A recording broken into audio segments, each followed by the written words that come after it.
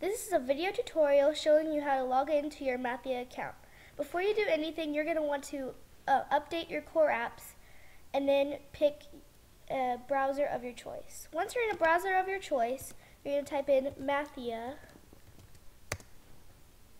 and it's going to take you to this page.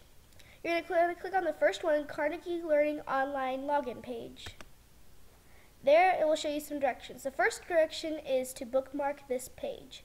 So if you're on Internet Explorer, that means you go into your favorites and you add to favorites bar.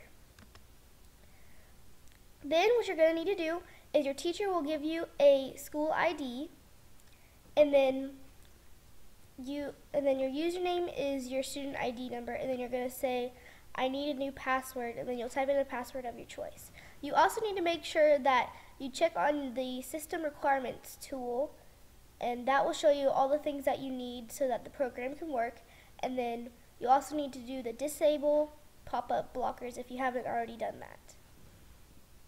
Once you are logged in, this page is going to pop it up, and what you're going to need to do is you're going to need to allow this. Secondly, you click on Mathia software, and it will bring you to this page, and it may load a bit, but it shouldn't take very long. But if it does take over 5 minutes, then what you need to do is you need to click X and then do it over again.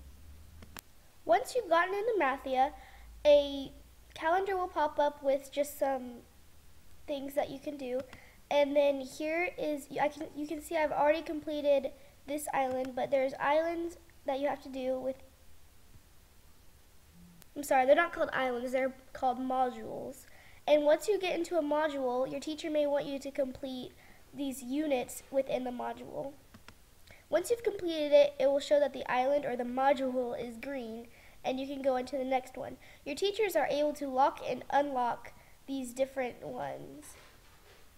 Thank you so much for watching, and if you have any questions, please make sure to ask your teacher and enjoy using Mathia.